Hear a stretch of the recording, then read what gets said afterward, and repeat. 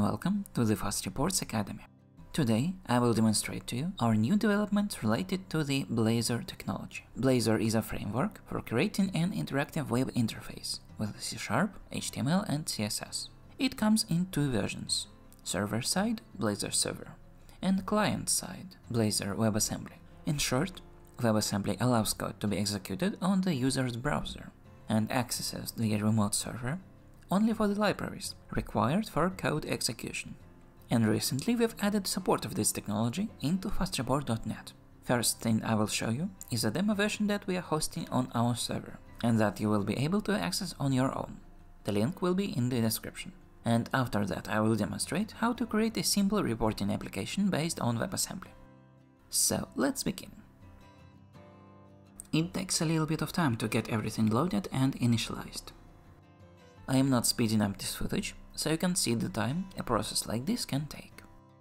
But after that's done, the next time we open our link or just reload the page, it will load much quicker.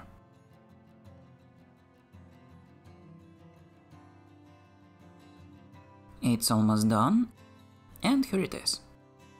The app is done loading, so let's also try reloading it. Much swifter.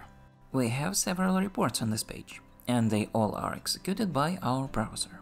Here are some reports that are in the demo at the moment.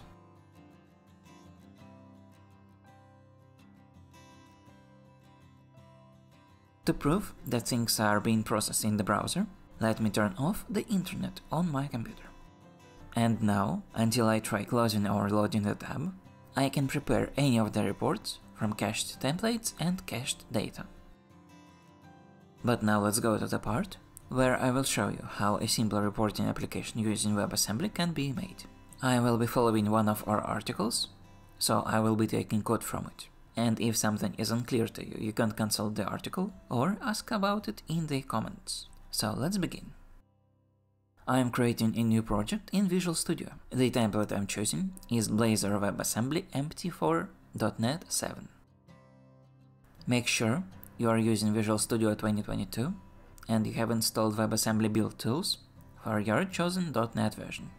First thing I need to do is to edit the CS proj of our project and add the latest FastReport Blazor WebAssembly package. And a small note here, I am receiving the libraries from our NuGet server. I need to disable trimming, as it will interfere with the report script compilation. Next, adding native Sky Sharp libraries as part of our application. I'm using .NET 7, so I need this code. The article has alternative code for .NET 6. Next, let's switch to the imports Razor file. I need to add the necessary namespaces for the FastReport component visibility.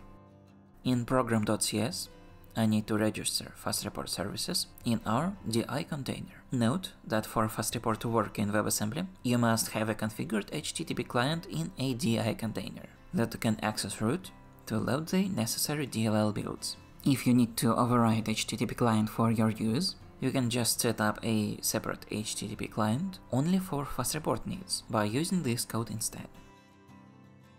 We're almost done, but there are several finishing touches still required to do. In www.root index.html, we need to add the loading of JS scripts, so FastReport can properly work.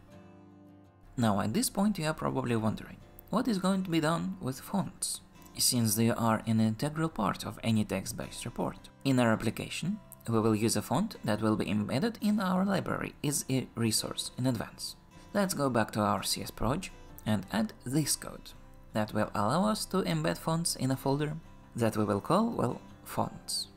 So I am creating this folder in our project. Going a little bit ahead, I will note that the report I'm going to use requires a font called Tahoma, and I will simply copy it from Windows for demonstrational purposes. You must make sure that you are including all the fonts your reports will be using. And I will also need a method in program.cs to register all of the fonts. Now, we should have some data for the report to use. I will get it from an HTML file that I will put in www.root along with the report. I am using this as a quick placeholder, and we strongly discourage you from doing this in actual projects, since the data is very easy to steal in this case. Let's go to index.razor and put the code for data access right here. And we also need to copy the report and the XML file. I will take them directly from a FastReport installation without any changes. And from this point, we should be able to build the application. It will take a little bit of time to get built and loaded. And here we are. The app works, and the report was successfully built with all the necessary data. We can also check that the application used the right font by inspecting the web page. And this was it for today's video.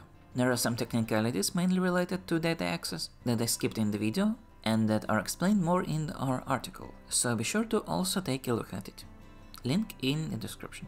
You can follow the news about the development of WebAssembly support on our website.